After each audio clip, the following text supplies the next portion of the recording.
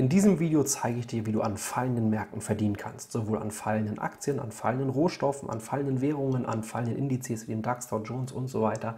Also wie du die Märkte shorten kannst. Ja, wenn du das mit einem klassischen Aktiendepot mal vergleichst und hast da zum Beispiel wie hier auch gezeigt, eine Telekom drin, dann kannst du, wenn du die klassische Aktie hast, keine anderen Produkte, sondern die klassische Aktie hast, kannst du ja immer nur partizipieren an steigenden Aktienkursen der Telekom.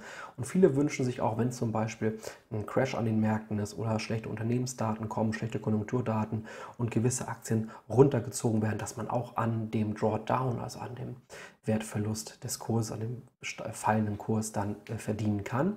Und wie das geht, wo du das machen kannst, was der Unterschied zum klassischen Aktiendepot ist, welche Strategien sich da anbieten, um so ein Depot vielleicht auch einzufrieren, zu hatchen, wo du die Software bekommst, all das, darum geht es in diesem Video. Gucken wir uns Schritt für Schritt für Anfänger einmal an. Bevor es aber richtig losgeht, noch ganz kurz die Risikowarnung eingeblendet und dann sehen wir uns gleich wieder. Ja, beginnen möchte ich einmal mit dem ganz groben Unterschied zwischen einem klassischen Aktiendepot, wo du Dividendenansprüche hast, wo du Stimmrechte hast, wo du deine Altersvorsorge aufbaust und wo du eben halt mit diesen klassischen Aktien, wenn es keine Nebenprodukte sind, nur mal von steigenden Kursen profitieren kannst. Das ist das eine. Darum geht es hier nicht, sondern wir brauchen ein Produkt, wo wir auf die Wertentwicklung eines bestimmten Basiswertes spekulieren können. Das kann eine Aktie sein, das kann der DAX sein, das kann ein Rohstoff sein, Gold, Öl, das können Kryptowährungen sein, das können Währungen sein, alles Mögliche. Und wenn dieser Basiswert, wie zum Beispiel jetzt hier die Deutsche Telekom-Aktie, wenn der steigt, dann steigt auch der CFD, so nennt man dieses Produkt, der eben halt auf die Wertentwicklung des Basiswertes spekuliert, an diese gekoppelt ist. Das heißt, wenn die Telekom-Aktie steigt und wir haben beim CFD auf steigende Kurse gesetzt, dann verdienen wir 1:1 mit. Wenn die Telekom-Aktie fällt und wir haben auf fallende Kurse gesetzt, dann verdienen wir auch 1:1 mit. Das heißt, wir können mit einem CFD an fallenden Kursen Geld verdienen. Das ist der ganz große Unterschied zu einem Aktiendepot. Natürlich CFDs sind risikoreicher als eine klassische Aktie, weil eine klassische Aktie kann ich auch einfach liegen lassen und im CFD-Bereich arbeiten wir immer mit einem Hebel. Das heißt, wenn wir jetzt zum Beispiel wie hier 20 Telekom-Aktien oder 100 Telekom-Aktien kaufen, dann wäre das, ja, wenn eine Aktie 26 € kostet, dann müssten wir 2.600 € jetzt mal grob gerundet auf den Tisch legen, wenn wir 100 Stück kaufen würden.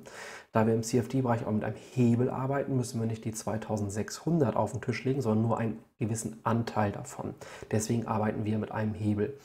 Und hier sieht man es auch schon, ein Lot gleich ein Share, also wenn ich hier eine 1 rein eintrage, handle ich eine Aktie, wenn ich 100 eintrage, wären das zum Beispiel 100 Aktien.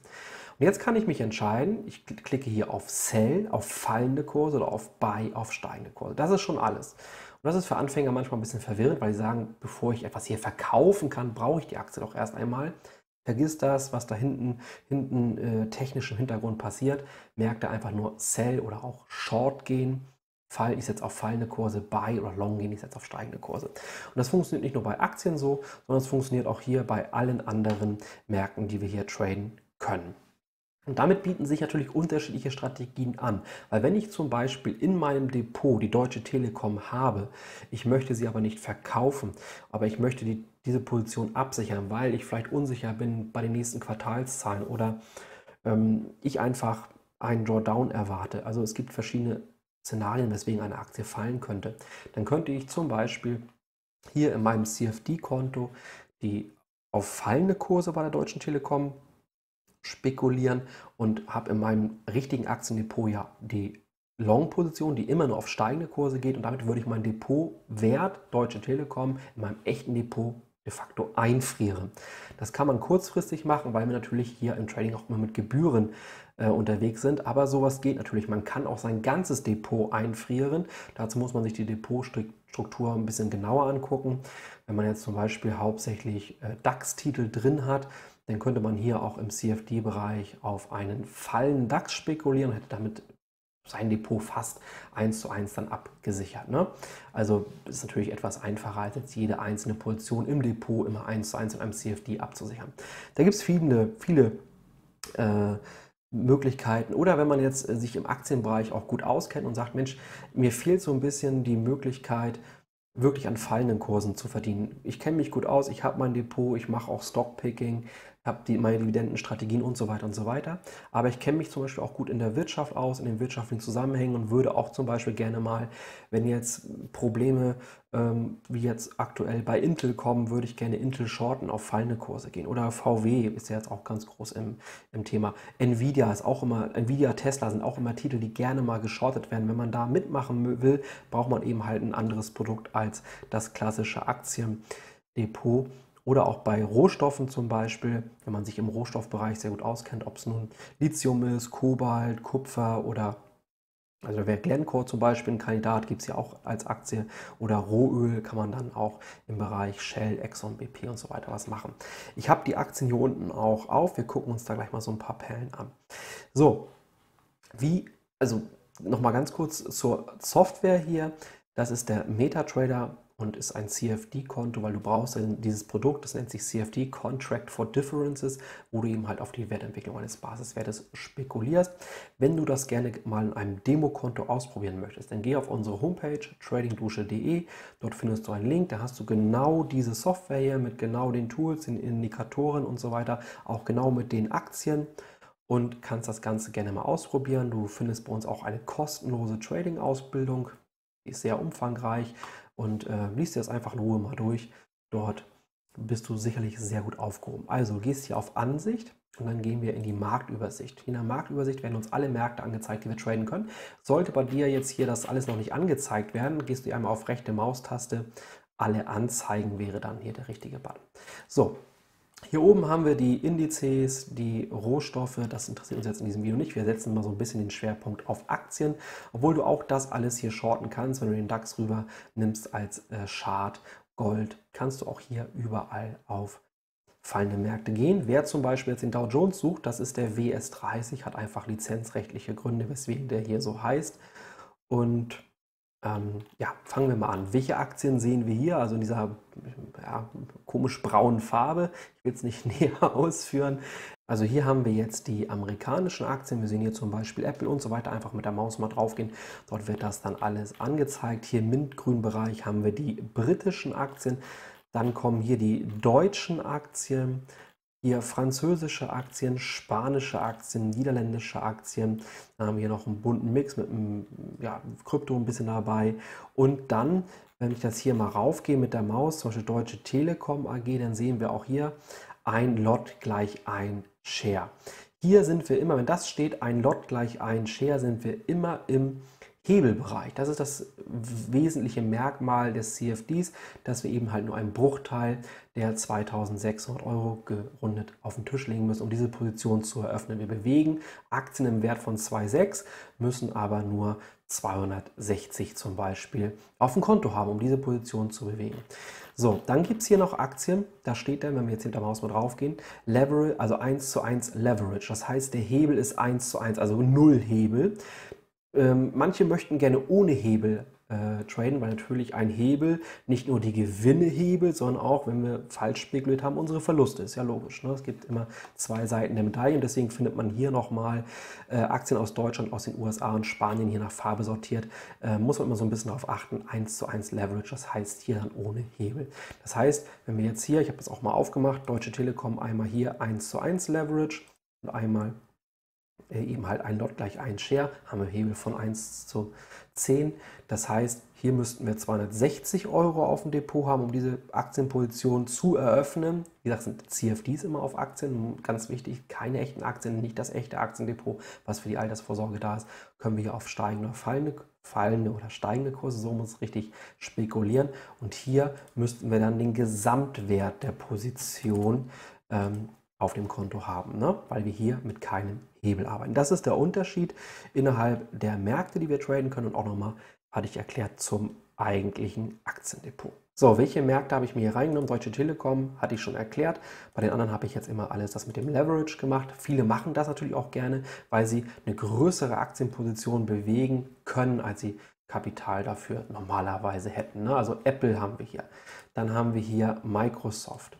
Dann haben wir Nvidia, das sind natürlich auch die ganz klaren Kandidaten, die gerne mal geschortet werden. Gerade Nvidia, McDonald's ist nicht so unbedingt, aber ich habe ihn trotzdem mit reingenommen. Ja, McDonald's, ExxonMobil, da sind wir jetzt auch im Bereich, wenn man sich im Rohstoffmarkt sehr gut auskennt und sagt, okay, möchte auch Aktien traden, weil ich jetzt zum Beispiel einen Abschwung in der Weltwirtschaft erwarte und dann die Nachfrage nach Öl sinkt, dann sinkt ja nicht nur der Ölpreis, sondern auch eben halt die Aktienkurse bei den großen Mineralölkonzernen. Intel, ne, wird es momentan auch, hatte ich angesprochen, da muss man gucken, Lunar Lake, das muss ziehen. Ne? Also wer sich zum Beispiel auch mit Computern, mit Technik und so auskennt, der kann dieses Wissen auch im Trading-Bereich gut anwenden, wenn er einfach da bei den News schon weiß, um welche Produkte in der Pipeline sind und sieht, wie ist die Konkurrenz und sieht, okay, durch irgendwelche Pre-Benchmarks und so weiter, das ist ein Rohrkrepierer, kann man Intel schon mal shorten, ne? Wenn man das möchte. So, BP, das ist nochmal der Ölbereich hier, Royal Dutch Shell, ich scroll mal hier ein bisschen durch. Ja, hier unten kann man sich die ganzen Märkte mal so reinmachen. Das ist auch etwas, was wir euch in der Trading-Ausbildung, die es bei uns auf der Homepage kostenlos gibt, beibringen. Dort erklären wir dieses Trading-Programm wirklich von A bis Z, wie man es richtig einstellt, wie man die einzelnen Indikatoren verwendet, wie man die guten Trades in den Märkten findet, weil darauf kommt es im Trading an. Es gibt zwei wichtige Faktoren für den langfristigen Erfolg. Erstens, die guten Trades in den Märkten zu finden, die einen langfristig die einem immer und immer wieder mehr Chance als Risiko bieten. Ja, also die guten Trades, wirklich die guten Trades zu finden. Und es gibt diese Punkte immer und immer wieder in allen Märkten, wo der Markt sagt, hier, ich halte dir die Hand hin, du brauchst eigentlich nur noch zugreifen. Gibt es immer wieder, haben wir schon so viele Videos zu gemacht, das ist das Erste. Und das Zweite ist eben halt das Risiko auf ein Minimum zu begrenzen. Ja, beides spielt natürlich zusammen. Und das Ganze erreicht man, indem man die Chartanalyse beherrscht, eben halt die guten Trades in den Märkten zu finden. Und die zweite Säule sind die wirtschaftlichen Zusammenhänge. Das spielt gerade auch im Aktienbereich eine große Rolle. Wirtschaftliche Zusammenhänge. Welche Auswirkungen hat das und das auf den und den Markt? Ne? Also, wo haben wir jetzt hier? Glencore, genau, im Rohstoffbereich, natürlich auch ganz besonders Allianz, Deutsche Bank, da werden auch jetzt die Zeiten schwieriger, hatte ich neulich erst einen Artikel jetzt gelesen auf Handelsblatt. Also Volkswagen ist momentan auch heute ein ganz großes Thema und gestern auch schon. Also hier gibt es jede Menge Aktien. Ich hatte es ja hier euch gezeigt. Wichtig ist, dass ihr so ein bisschen darauf achtet. Ein Lot gleich ein Share, dann wisst ihr, okay, wenn ich hier eine 1 jetzt würde ich 20 VW-Aktien handeln oder eben halt das andere hier bei der Deutschen Telekom 1:1 Leverage. Der Hebel übrigens, ja hier beim, nicht da ist ja ohne Hebel, hier der Hebel ist EU-weit einheitlich. Also wenn man bei einem guten, seriösen, in der EU regulierten Broker von der ESMA reguliert tradet, dann ist der Hebel für jedes Produkt, ob das nun die Indizes sind, wie DAX und so weiter, für die Forex-Märkte und auch für Einzelaktien, Rohstoffe, ist immer fest per Gesetz sozusagen, per Verordnung vorgeschrieben, dient natürlich auch dem Anlegerschutz. So, was habe ich hier noch auf meinem Zettel stehen? Genau, ich wollte noch mal eine Position mit euch eröffnen, 10 Telekom-Aktien, und ganz wichtig ist auch, wenn du irgendwie jetzt nicht weiterkommst, dann geh hier in die Ansicht Marktübersicht, rechte Maustaste Spezifikation, und hier findest du alle Informationen zu deinem gewählten Produkt, in dem Fall jetzt Deutsche Telekom AG, Aktien, CFD, und hier findest du die Handelszeiten, die Kursquoten und so weiter, und hier findest du auch zum Beispiel minimales Volumen. Das heißt, wir müssen Minimum 10 Aktien kaufen oder verkaufen. Ja, also auf steigende oder fallende Kurse spekulieren. Maximales Volumen ist ja auch, das ist sicherlich etwas uninteressant. Und dann haben wir hier auch noch das Stop-Level. Das heißt, Stop-Loss geben wir ja immer ein. Das lernst du bei uns auch alles in der kostenlosen Ausbildung. Wie berechne ich meinen Stop-Loss? Wie groß sollte er sein? Wie groß sollte meine Positionsgröße sein? Wo soll der Stop-Loss überhaupt hin? Stop-Loss heißt, wo gehe ich raus automatisch aus dem Markt, wenn der Markt geöffnet ist, wenn der Trade gegen mich läuft. Also hilft dir, deinen Verlust zu begrenzen. Das ist also sehr, sehr wichtig. Ne? Minimum 10. Und wenn wir jetzt hier auf neue Order gehen, dann hatten wir gesagt, 10 Telekom-Aktien brauchen wir. Und hier können wir uns entscheiden, gehen wir auf steigende Kurse, gehen wir auf fallende Kurse mit diesen 10 Stück. Und in dem Fall würde ich hier einfach auf steigende Kurse gehen. Und den Stop-Loss, da kann man hier mit der Maus, wenn man hier eben nicht eingestellt, kann man mit der Maus hier schön drauf gehen und zieht den Stop-Loss hier entsprechend hin, wo man ihn haben will. Und ja, vielleicht so in diesem Bereich. Und hier auf der linken Seite kann ich jetzt mit der Maus nicht hingehen, weil ich es loslasse, seht ihr, dieser Stop-Loss hat einen Wert von 1,69 €. Ne? Guck mal hier, die rote Linie hier, da, ne? Also 2 € hier, 2 Euro hatte jetzt der Stop-Loss an dieser Stelle. Machen wir das einfach mal. Also hier, wenn der Trade jetzt gegen uns läuft und der Trade hierhin fällt, wären 2 Euro weg. Deswegen, das würde ich auch Anfängern empfehlen, erst einmal klein rangehen. Man muss jetzt hier nicht 500 Aktien bewegen oder so. Wenn man es im Demokonto macht, ist es sicherlich was anderes, aber im Live-Konto, im Echtgeldkonto auf jeden Fall erstmal klein rangehen. Haben wir jetzt ein Risiko von 2 Euro hier. Hier haben wir einen Stop-Loss hingesetzt. Warum ist die grüne gestichelte Linie mit dem Buy 10 Add zu diesem Preis jetzt hier oben? Weil, obwohl die blaue Linie hier unten ist, und das ist der aktuelle Kurs, weil es hier einfach einen Spread gibt, das ist die Kursdifferenz zwischen dem Sell und Buy hier, also zwischen diesen beiden Kursen, und wir steigen, wenn wir auf steigende Kurse spekulieren, lässt er uns ja nicht hier unten rein, sondern wir gehen hier oben rein und ab hier würden wir dann im Gewinn sein. Das ist einfach die Gebühr für diesen Trade. Ja, das ist die Intraday-Gebühr für diesen Trade und den sehen wir auch hier unten jetzt eingebucht. Das heißt, wir haben jetzt eine Gebühr von 80 Cent für diesen Trade. 2 Euro Stop-Loss, Risiko. Die Gebühr ist schon eingebucht, die wird immer bei der Eröffnung des Trades eingebucht, das ist die Intraday-Gebühr. Das heißt, wenn man den Trade über Nacht halten würde, würden Overnight-Gebühren dazukommen. Kann man auch alles mal im Demokonto auswählen, ist jetzt auch nicht die Welt. Und wenn wir uns jetzt hier ins Plus vorkämpfen würden, wenn wir zum Beispiel bei plus minus 0 wären oder bei 1 Euro plus, dann haben wir die gesamte Gebühr für diesen Trade Intraday, wenn wir ihn nicht über Nacht halten, schon verdient am Markt. Ne? So. Deswegen ist die grüne Linie hier oben eingestellt, obwohl der eigentliche Kurs hier unten ist. Ne? So, wenn wir jetzt ab diesem Punkt auf fallende Kurse spekuliert hätten, dann wäre das Ganze spiegelverkehrt. Ne? Dann würden wir jetzt hier nicht ab hier einsteigen, sozusagen auf fallende Kurse, sondern auch weiter unten. Ne? Gut, das ist der Trade. Hier unten sehen wir ihn auch nochmal. Hier sind alle Informationen, die wir haben. Wenn wir ihn schließen wollen, gehen wir hier einfach auf das X. Wenn du eine Teilschließung machen willst, was jetzt hier nicht geht, weil wir nur 10 Aktien gekauft haben, das ist die Minimumgröße, gehst du hier auf Ändern oder Löschen. Wenn wir jetzt zum Beispiel 100 hätten, dann könnte man hier auch eine Teilschließung machen. So, wir machen jetzt hier einfach mal komplett dicht. Ja, das waren so die wesentlichsten Informationen. Wie kann man Märkte shorten? Wie kann man an fallenden Kursen spekulieren? Welche Gedanken könnte man sich machen? Welche Strategien gibt es da? Ich hatte es angesprochen. Man kennt sich im Rohstoffbereich aus, im Technikbereich mit Intel. Man kennt sich mit der Weltwirtschaft aus, weiß, welche Auswirkungen Notenbankentscheidungen auf gewisse Aktien haben. Manche profitieren, manche werden abgestraft und so weiter. Wichtig ist, die Chartanalyse beherrschen, um die guten Trades in den Märkten zu finden und die wirtschaftlichen Zusammenhänge, um eben halt die Auswirkungen auf Märkte und Aktien zu haben. Beides lernst du bei uns kostenlos in der großen Trading-Ausbildung. Du bekommst diese Software dazu mit allen Indikatoren, die wir jetzt noch gar nicht gezeigt haben. Wenn du mehr über die Software jetzt schon mal lernen willst, also dafür gehst du bitte bei uns auf die Homepage trading-dusche.de, schau es dir da alles an, Demokonto, Software, und als Dankeschön für ein Echtgeldkonto gibt es dann noch die große Trading-Ausbildung for free, die woanders mehrere tausend Euro kostet. Und wenn du jetzt schon mal mehr lernen möchtest über Software, über Indikatoren, über Strategien, guck gerne unten in die Videobeschreibung. Dort haben wir zu jedem Indikator schon mal eine kleine Basic-Reihe gemacht, wo jeder Indikator in einem eigenen Video besprochen wird, zum Beispiel Moving Average oder auch der sehr bekannte und sehr beliebte Fibonacci-Indikator, die Pivotpunkte und so weiter und so weiter. Ne? Wir haben jetzt hier einfach mal wenig Chartanalyse gemacht, weil es erstmal grundsätzlich darum ging, wo kann man das machen, was sind die Unterschiede zwischen diesem CFD-System und einem echten Aktiendepot, was sind die Unterschiede zwischen mit Hebel und ohne Hebel und so weiter und so weiter. Ne? Ja, das war es soweit. Ich hoffe, das Video hat gefallen. Gerne auch mal eure Erfahrungen und Kommentare.